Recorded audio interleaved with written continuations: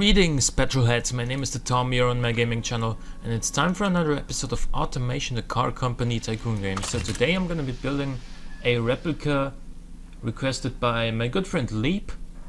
He requested me to build a Volvo 240 GLT, can't read it from here, replica, and so that's what I'm gonna do today, and it is gonna be made with this body shell. I feel like there's not even that much dispute about that. Should I make an estate, or yeah, let's make the estate car.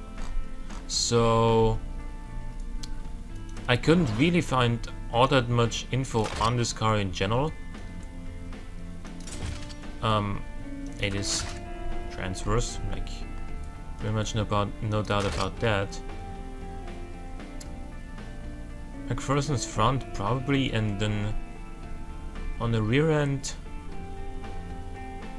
let's go for a semi-trailing arm, and then corrosion-resistant steel. Actually, normal steel as the panels, because you know, my parents used to own a couple of Volvos from the era, and they were all pretty susceptible to rust, if you will, and therefore I don't think it's corrosion resistant steel that they're made of. So you know what, let's not start with the headlights this time, let's start with the grille instead. And for the grille we're gonna take this one.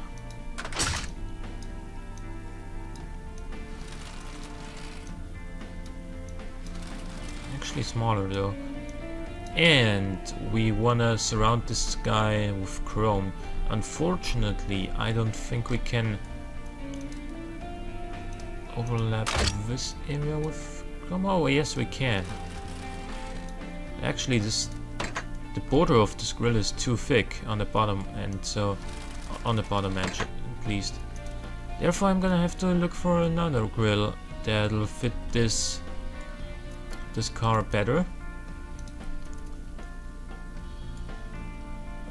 This one looks tempting, but again it has a pretty big border. And oh, and by the way, people kept telling me I should go and check out the open beta. Of course, I have not. I don't live in a cave. Of course, I've noticed that there is the open beta with the V6s, and I've tried it, but if I do switch to the open beta, my mod pack is gone, and like most of my ability to create either replicas or unique cars is actually gone. If the mod pack is no longer available to me, and therefore I'm gonna stick with what we got for now.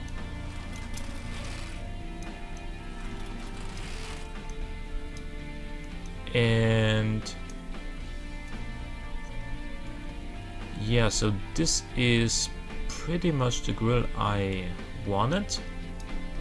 We're gonna surround this guy with chrome.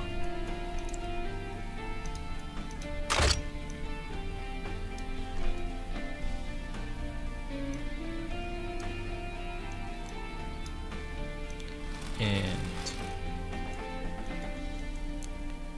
this is going to be one part of the puzzle here.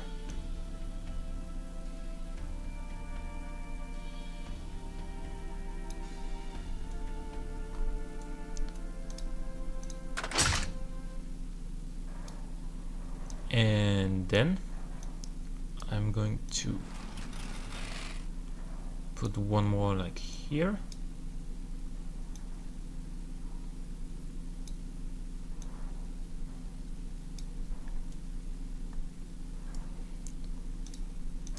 And then before we actually make the one that goes completely vertical, we probably are going to need a little connecting piece here.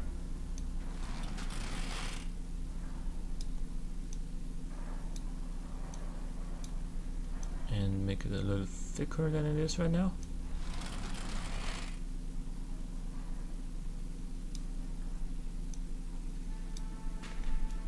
Like that, and then we can go ahead and make that.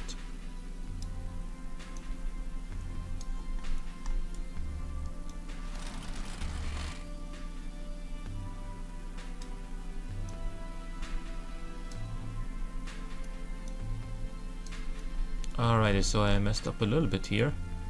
Gonna delete this and make a new one.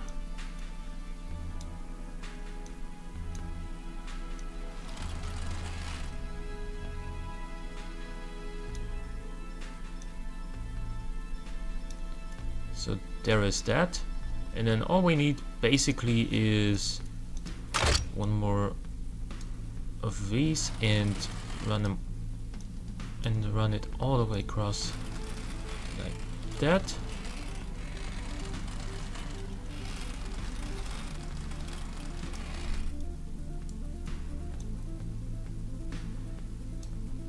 And now we got this. Now that we've got this, where exactly is the, like, I can only put the badge in the center anyway, so this is kind of a redundant question. But the badge is pretty small, and it is surrounded by a little bit of chrome, which I'm going to do by using this and scaling it appropriately.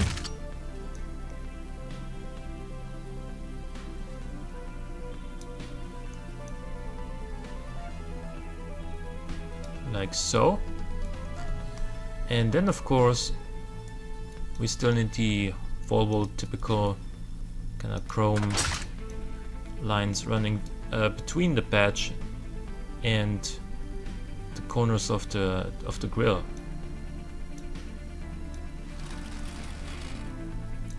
Okay, so that's not the correct angle.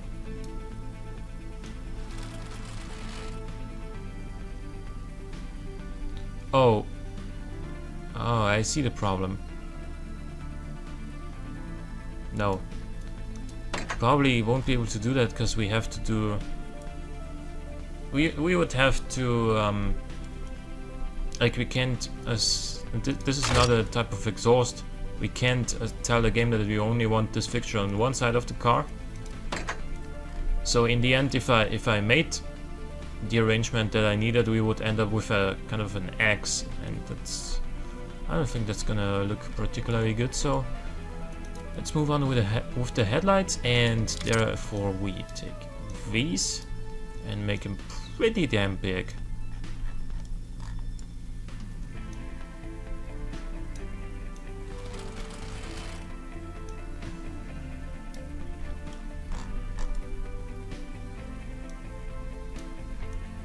And then we're also gonna put one here and an indicator right below that.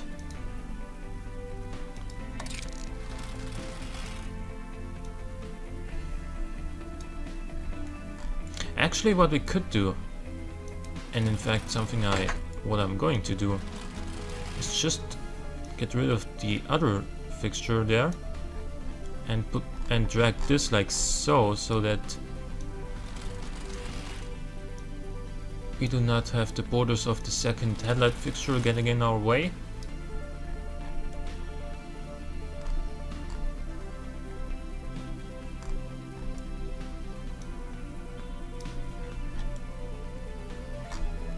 And on the bottom side of this car we have, obviously, inevitably, a number plate.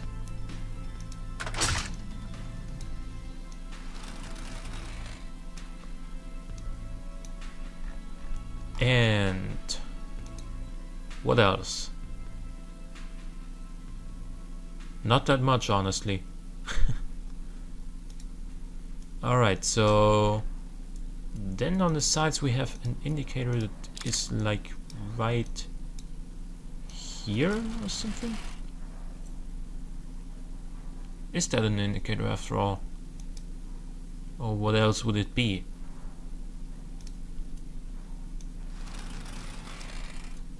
Anyway, the door handles are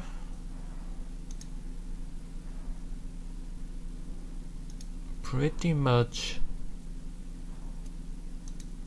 Oh, we don't have those in black, so let's go for these.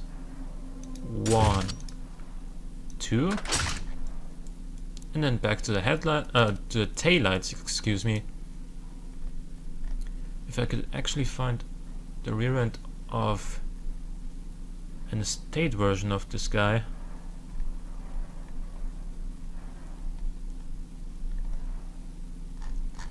Let's just enter that in Google Images here.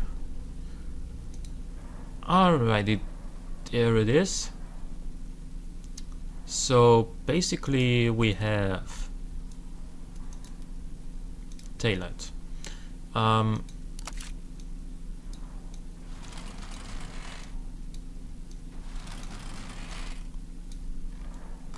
One like here, then...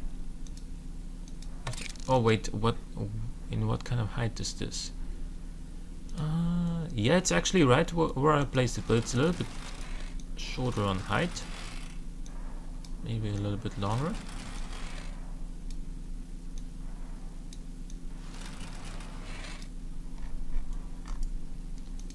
How's this look?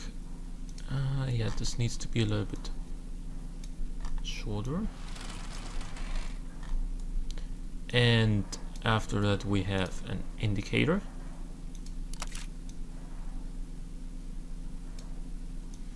And then we have some more red.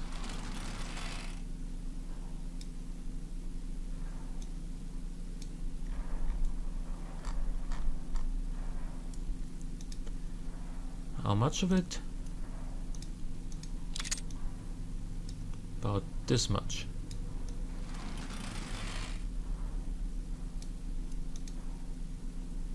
But actually this whole arrangement goes from pretty much where I started all the way down to this little plastic bumper, so we need to increase the height of all of these just a little bit.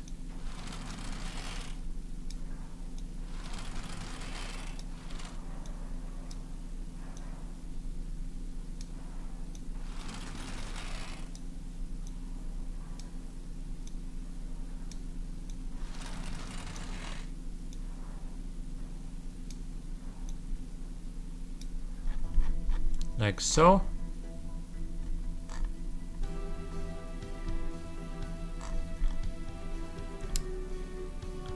Yeah. Then the number plate goes pretty much in the center, like here.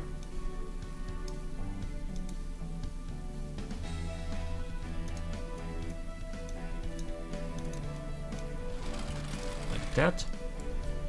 And well, there's not that much else to this rear end, really.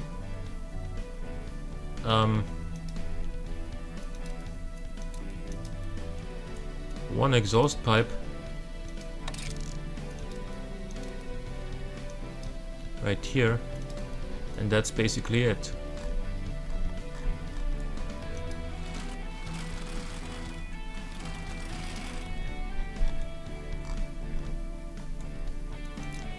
And yeah, well, since I couldn't find any decent source of engine specs for this car, I'm going to build an engine myself for it. Let's make it all-wheel drive actually, and because this engine is going to be mounted transversely, I don't think we're going to be able to fit an inline six, which is the kind of engine that I would have preferred to put in there. So this is the Volvo 240, and let's call this the CE for custom engine. I know this is very creative. Can we actually fit an inline six? No, we can't. Let's put a V8 in there then, because inline fours are just boring. Let's make this a really high stroke and not so high bore, 4.5 liter. Actually, yeah, let's go for 4.5. With dual overhead cam. Cast iron, yeah, it's a Volvo, it's a heavy car, it needs a cast iron engine. VVL is actually available in 1992? Didn't know that. Cast iron crank. Cast and hypertactic. It is going to be naturally aspirated.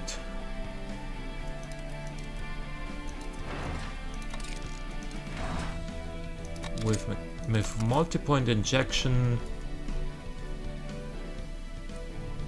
Actually tempted to go for performance intake, but it's not a performance engine. So let's keep it a little bit realistic. 5700 maybe. Ignition timing a little bit earlier. And then some dual exhausts. Dual exhaust.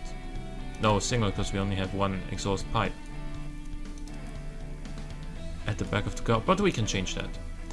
362 horsepower is definitely more than I expect to make here. Oh well, okay. But I chose yeah, I chose regular unleaded instead of super unleaded.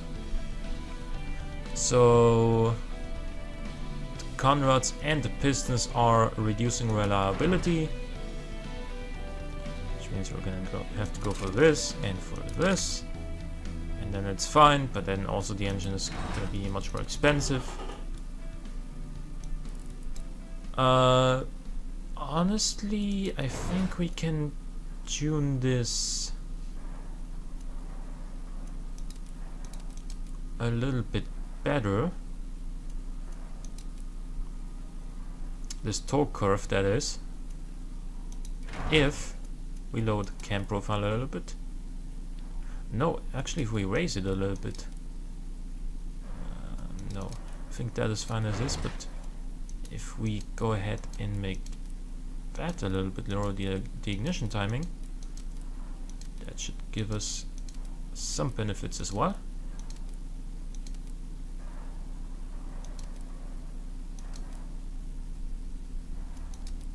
$57.58, that's fine.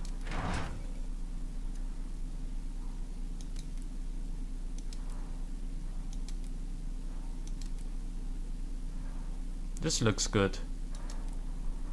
As far as torque curves go, 35, yeah, okay, let's stick with that. And increase the compression a little bit further. And we're making 275 horsepower, 401 Newton meters, which is fine. Oh, and we can obviously decrease the exhaust diameter, giving us a little bit less power, but more torque. Yeah. Torque is definitely more important in a car like this than peak power is.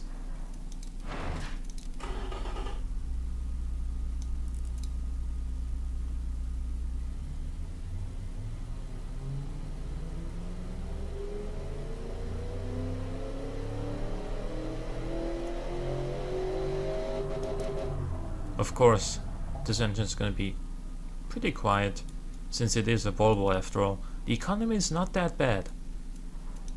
Almost 25%. We're gonna give this guy a 4-speed automatic.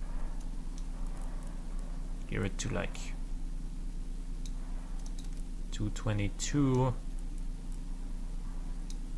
That seems reasonable. We have all-wheel drive, so I don't think we need a differential. 50-50 power distribution seems fine actually. Medium compound road tires, because hard long life road tires would just be a little bit pathetic for this kind of engine.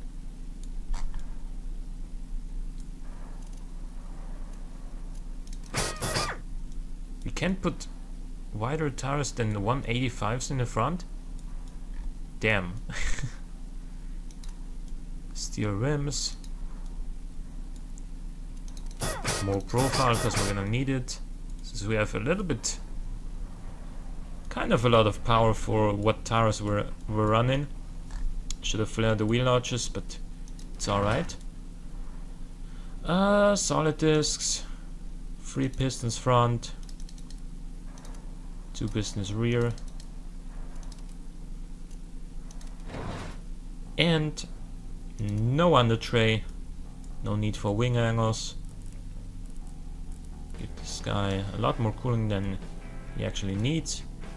Because it's a Volvo, it's supposed to be reliable. And then 5 seats. Is the 240 more of a premium or of a standard car? I think. Yeah, we can go with premium since we have a kind of quote-unquote premium engine with the V8. And standard. Actually, and it's a Volvo advanced 90 safety. Hydro pneumatic and twin tube dampers and comfort setup. This guy is gonna roll like crazy probably. Actually, look at that. 3.23 degrees of roll angle. It's better than some sports cars that I've made. 7 seconds from 0 to 100 is not that bad. We don't have very much wheel spin at all. That's surprising. 9.4%. Probably comes down to the automatic gearbox. Or if we go for this. We have 0% wheel spin if we choose an automatic locker. That's awesome actually. How much cost does it at? Oh, quite a bit. But overall this car is not that expensive. I'm actually happy with this. Hope you guys enjoyed the episode. If you did, click the like button, helps out a great deal. Subscribe if you want to see more in the future, but for now thanks for watching and I'll see you next time.